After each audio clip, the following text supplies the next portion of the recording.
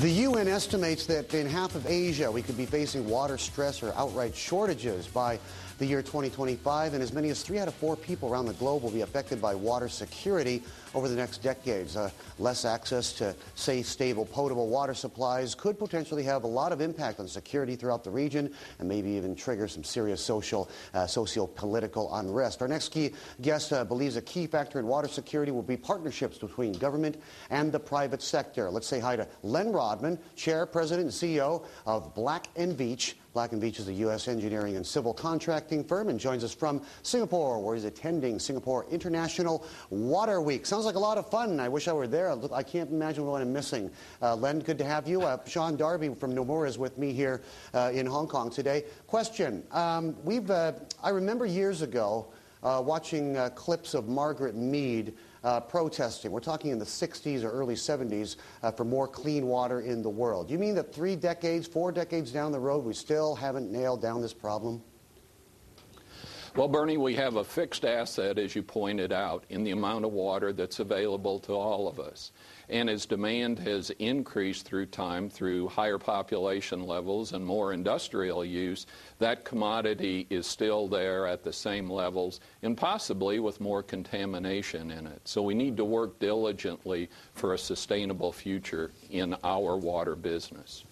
Where are we right now in the whole process? Are we at mission critical, or have we had plenty of advance warning to get our collective acts together?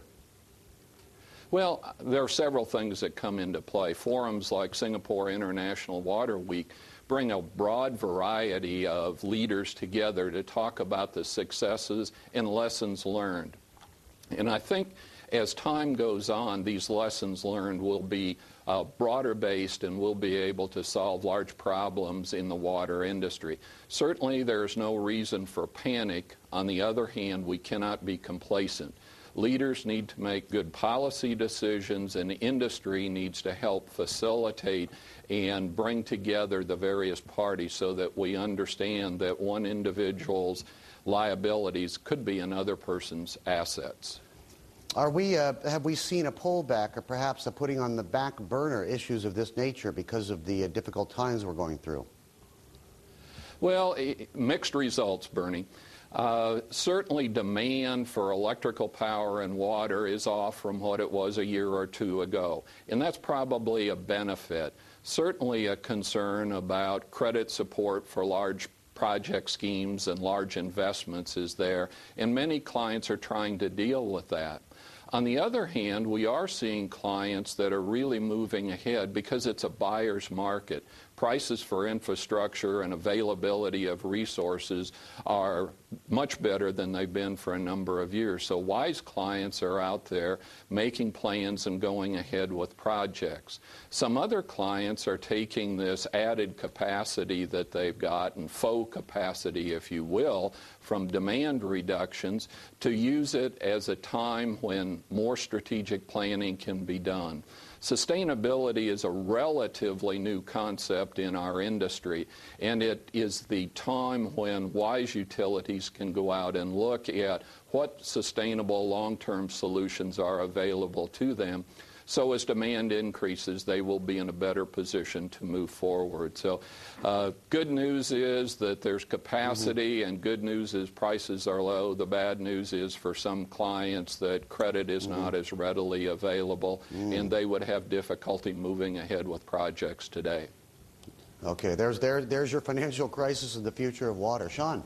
I was going to ask is just how easy it is for governments at the moment to raise water prices, particularly in the developing economies, given the constraints that a lot of people have on their incomes. Is it still very difficult to raise domestic water prices to fund all of these projects? Certainly, Sean. The challenge that any entity has, and particularly in developing countries, is to transmit and communicate what the fair value of water is. I spoke last evening with a group of ministers about this specific subject, and it's obvious to me that what we will see as countries move forward and are more developed and progressing forward, they will be able to capture more of the true cost of water or be able to price for the value that it provides. In developing countries, I think, or developed countries, I believe we're pretty well there now. There is a true match between tariffs and value. I think the challenge, though, for everyone is the marginal cost for the next quantum of water that will be delivered. As we need to use more polluted sources or seawater for the source of potable water supply, the cost will move up markedly, and that will be a challenge for communication to the consumers that use the water today who have benefited from relatively low commodity pricing to this point.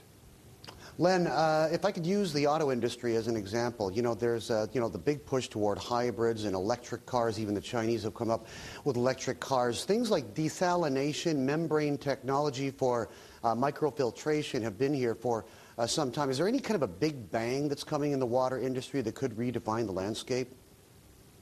Well, the true issue there, I believe, Sean, is the balance between effective treatment and energy usage, or the nexus of energy and water, as we like to say. The big bang from our perspective is reducing the energy required for desalination or the membrane treatments, as well as technology advancements for ceramics and other materials that'll make these technologies more amenable to selective removal of pollutants.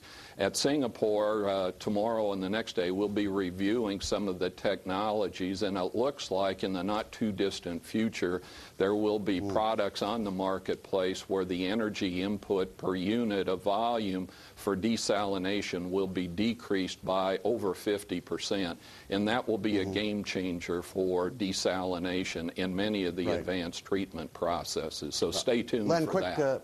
I will, absolutely. Len, quick question, last one, and give me a quick last answer on this. How politicized is this subject? I mean, people do understandably get a bit nervous about water supplies being in the hand of a profit-seeking entity. Is that not an issue anymore?